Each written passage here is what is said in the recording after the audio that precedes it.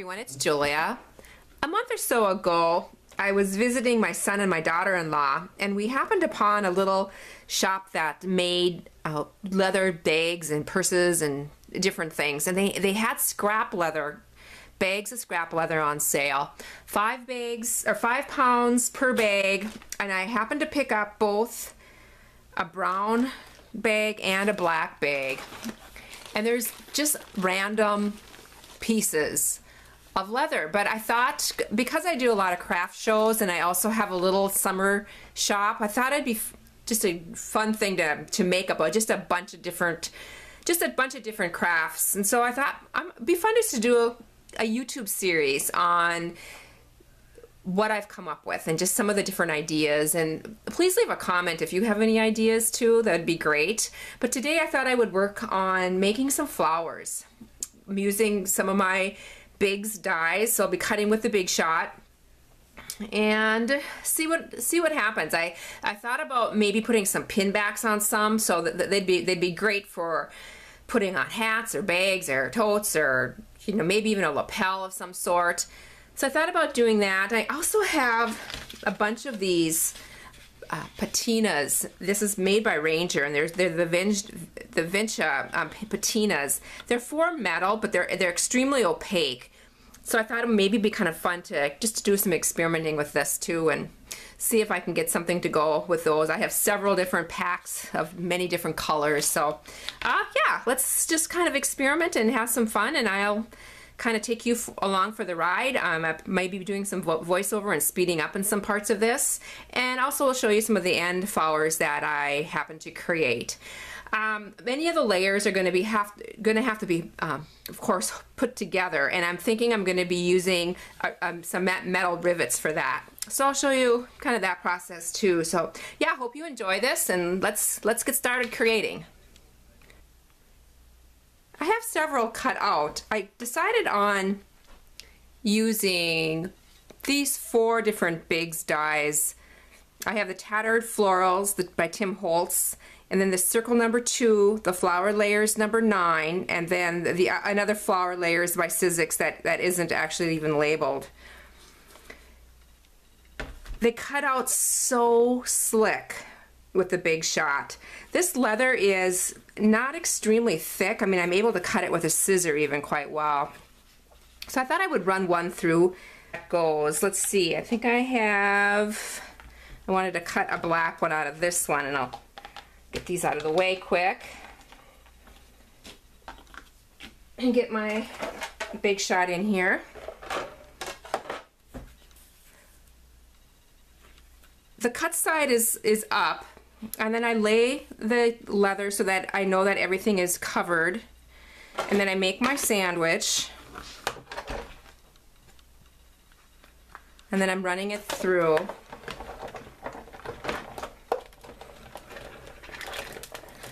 I'm only, of course, doing one at a time, one layer at a time, and one layer is enough for one flower.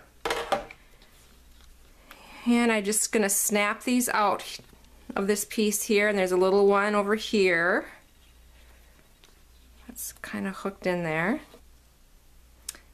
And there it is. That's how it looks. Start on the painting part of it. And this is all going to be trial and error. I've never used these paints before, so I'm just going to give it a go, and I'll show you a little bit of the process. I've decided on experimenting with these 3 colors first. I have Opalite, Ruby, and Cobalt here. These paints need to be shaken, and they have like a little BB in them. So that's my first step, is to get all these shaken up the way they need to be. And you can certainly tell that they separate in the little jars. So the best way to apply is with a makeup sponge. So I'm using several different makeup sponges, one for every color. The paint covers very well, and I'm just kind of continuing with this one and just kind of showing the different layers. It dries very, very quickly. So by the time I get done with the last layer, I'm able to use my piece of sandpaper to kind of rough it up. I like getting the grain look of the leather, and so I really roughed it up with a piece of sandpaper.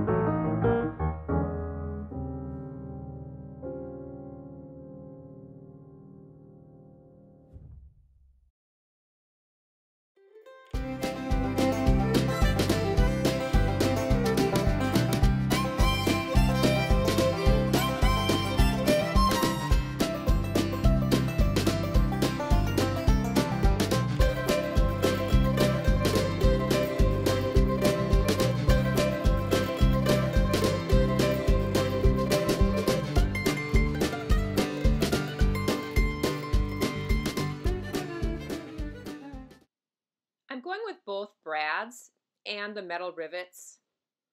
I'm using my crocodile from Memory's Keeper to punch the holes one layer at a time, just kind of marking those holes with a Sharpie.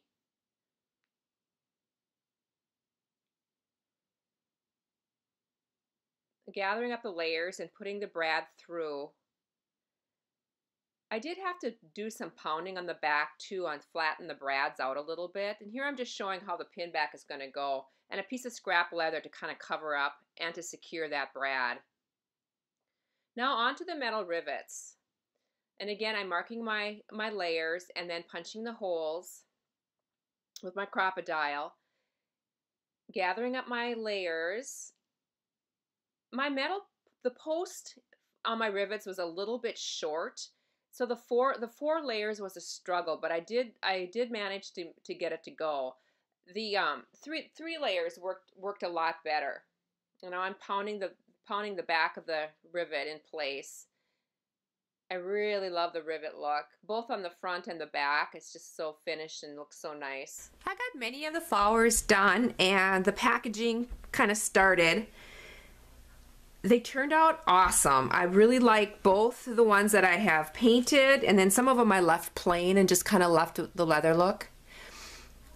One of the things too that I love about these is I'm able to do some dimension on them by curling, just kind of working them with my fingers. And on the back side, I used the E6000 glue to glue the pin back on. And I do use a high quality glue or pin back, and I will link that down below. These pin backs don't snag, and they seem to function a lot better than some of the less expensive ones. And then I just use a piece of scrap leather, also glued with the E6000 glue, right over the pin back, just to kind of cover up the glue and just to make it finished off on the back side. Here's a close-up of this one, and again I was able to do a little bit of the forming of it, and just by kind of curling some of the petals either under or out. The packaging is very simple. I'm just going to use kind of vintage looking paper. I'll tag the back with kind of what it is and the price, and then they slip right into these little cellophane containers or little envelopes. What's nice about this is I can put them in a basket, either at a craft show or else my little summer shop, my little summer boutique. And then I don't have to do much with them. I just carry the basket out and set the basket on a table. And people can just kind of sort through them. So I hope you like this video. Like I said, this is the first of many of working with this leather and just kind of finding new crafts to make out of all this leather that I happen to get. So have a great day. I hope you have a chance to create today. Bye.